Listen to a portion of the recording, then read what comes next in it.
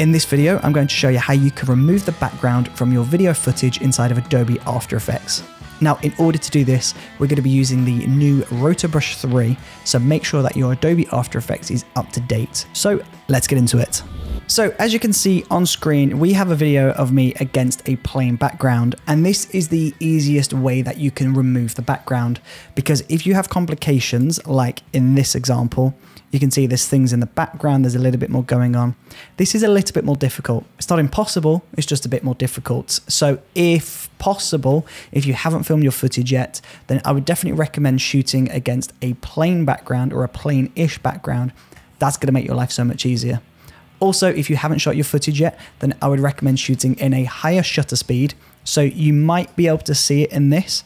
This was filmed at 1/100, which means there is less motion blur. So when I move rapidly, you can see when I'm moving my hand, there is a little bit of motion blur, but there's not loads of motion blur.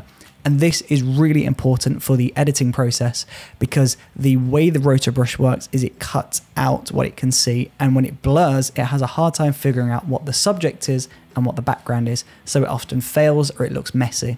So if you haven't shot your footage yet, then make sure you're shooting against a fairly plain background and have a shutter speed of 1/100 or higher. This will make life so much easier. So in order to do this effect, you first just want to drag the cursor back to the very beginning.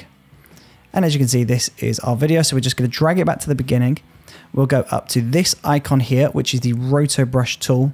We'll double click the video and you'll see you've got a green brush. Now from here, you just want to paint within the person and try not to paint the background. So that's exactly what I'm going to do. I'm just going to paint an outline around myself, and After Effects will fill in the rest, hopefully. Here we go, let's see. That's done a pretty good job. You can see it's included every part of me. There's a little bit of spillage here, so I'm going to hold Option on the keyboard to load the red paintbrush. That is on Mac. If you're on Windows, I believe that is Alt. And then there's a little bit down here, so I'm just going to get rid of that. Boom, it's done what it needs to do. So once you're happy with that selection, you just want to press the space bar.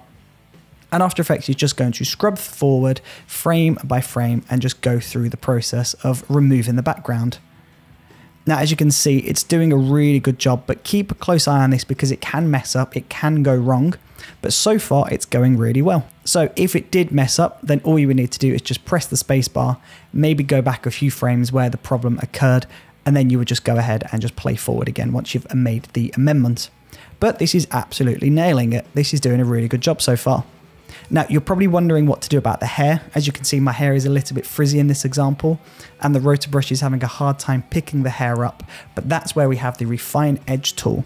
And this is a very similar feature to the Rotobrush, but it's just for those fine details. So we'll jump into that in a moment once this has finished what it needs to do. Go, I think that's enough of that. It hasn't quite finished the full video, but we've got 4 seconds. So if you just select this button, which is the Toggle Alpha Overlay, you can see everything red is the background that will be removed, and everything in color, i.e. not red, this is what's going to stay. So as you can see, it's done a really good job at removing that background. So if you go back to the composition, there we go. We're on a new background, and now we're free to place that onto a new background. So the background's removed, we can use this as a green screened asset. However, if you did want to go back in and clean up the hair, then that's where we would go to the Rotobrush tool, hold it, drag it down to find the Refine Edge tool. Then you would double click this again, and you can see the paintbrush has gone blue. Now I'm just going to zoom into the hairline, make sure the cursor is at the very beginning, and I'm just going to paint around the hairline. So wherever you can see those frayed edges, I'm just going to paint. So I'm just going to create this Refine Edge. There we go, you can see I've got a little bit of loose hair over here. I'm just going to paint around that. And that, to me, looks pretty good. I feel like all of my stray hairs have been selected. The hairline is great. So what I can do from here, you can see we've got a slightly different view. So black will be removed, white will be kept. So if I just press the spacebar again, it's going to keep the Rotobrush selection, but now it's also going to do the Refine Edge tool for us as well. So there's 2 different things going on here, but this is how we're going to get that really nice clean edge.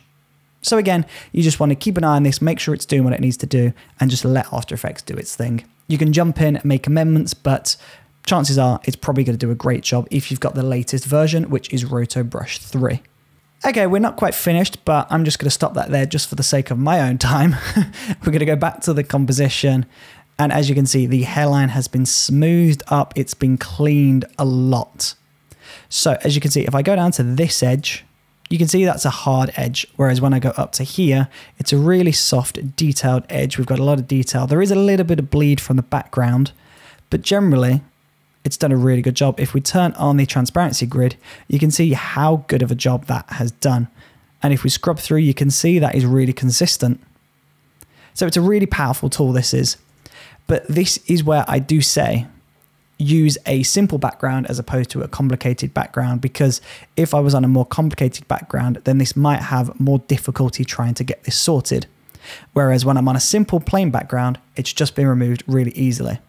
So now from here, all I would have to do is just add a new background. So I could go layer, new solid. I was on a white background before, but maybe we could add some color in. So let's go for a nice soft blue. We'll press OK, make this the background.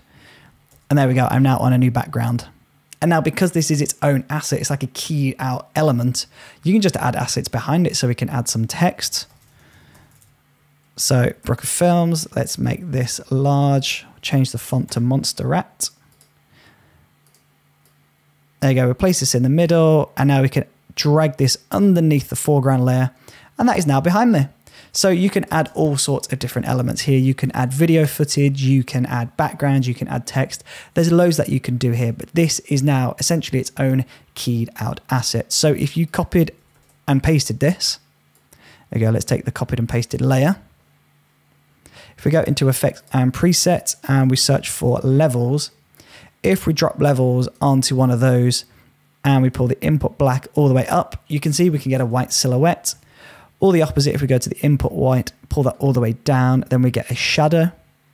So we can put like a shadow behind us and we can do something fun with that. Like there are so many different possibilities that you can do. If you had some footage, you could drop that in. But that is how you remove the background from your video footage inside of Adobe After Effects. And there you go. That is the tutorial now complete.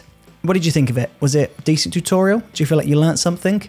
If so, let me know in the comment section below. And if you've got any video ideas at all, if you want to see something cool and interesting in the next tutorial, you want to see something very specific, just let me know and I'll see if I can make a video for you in the future. But thank you ever so much for watching this video. I really do appreciate it. And hopefully I will see you on the next episode. See you there.